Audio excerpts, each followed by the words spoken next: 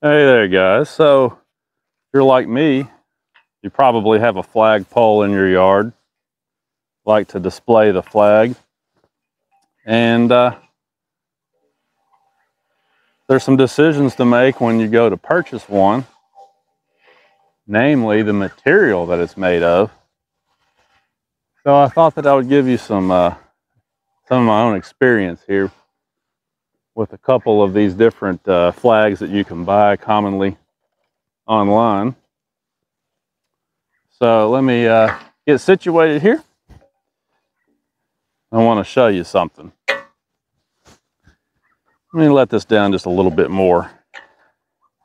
Trying not to let it touch the ground, obviously, but I want to be able to hold it out here and show you what I'm wanting to show you.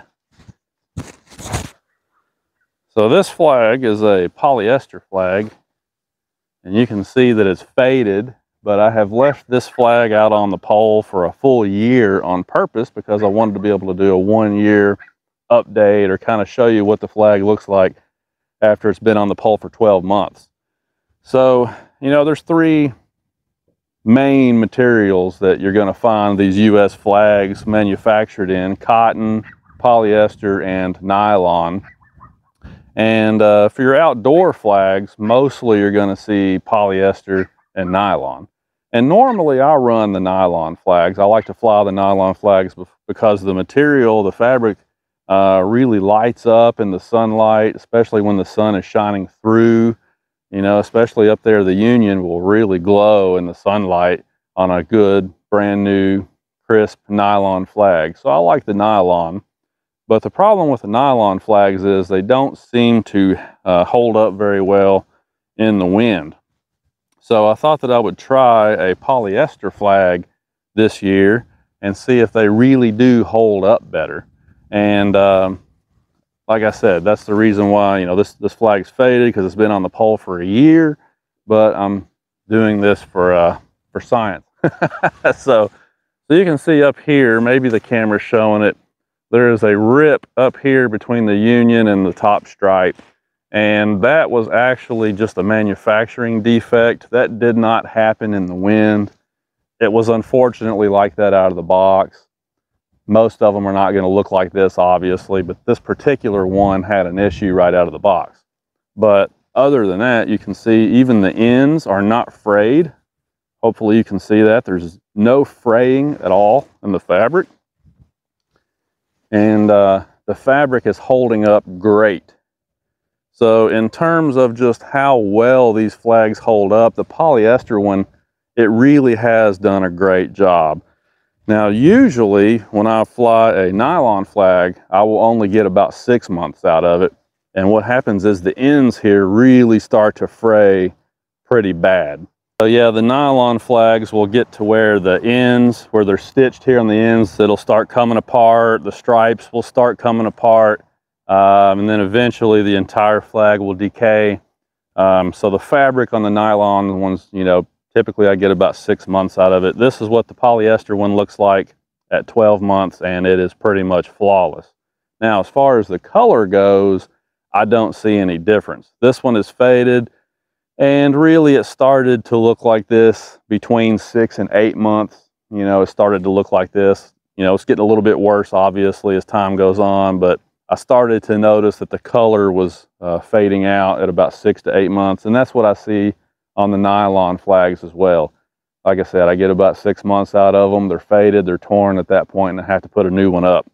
But that's mainly going to be the difference. The polyester really has held up a lot better, and I'm kind of surprised. We've had some days where the wind gusts have been in the 40s and 50s miles per hour. You know, a typical windy day here in Kentucky will be sustained winds of 25 or 30 miles an hour with gusts in the 40s, maybe 50 miles an hour. That's what we consider to be a really windy day around here. There's places in the country where that's baby food. You guys get a lot more wind than we do. There's also places in the country where you don't get that much wind. So, you know, maybe we're kind of in the middle. I don't know, kind of average. But we do have some really windy days. Today is not one of them, obviously, which is why I chose to do this video today. But in the wind, the brutal sun all summer long this year. This flag went through snow and ice. I fly it 24/7. Back here behind me, I do have a spotlight that shines up on it. So I fly this flag 24/7. It's been through snow, it's been through an ice storm, lots of severe thunderstorms, windy days, sunny days.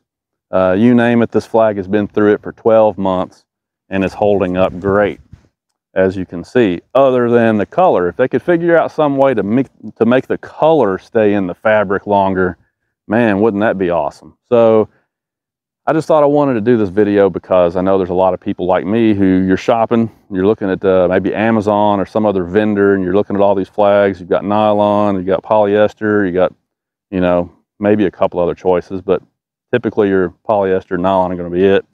And you see that the polyester flags are more expensive. They do cost more, and you're like, is it worth it? Well, I think it is worth it because I've gotten twice the amount of time out of this flag than I would have gotten out of a nylon one the same size. And you know, if it wasn't for the fact that it's faded, I could fly this flag for longer because, like I said, the fabric's holding up great. I guess I could not be lazy and take it down and sew that up there at the top, but I just haven't really worried about it. But anyway, there you go.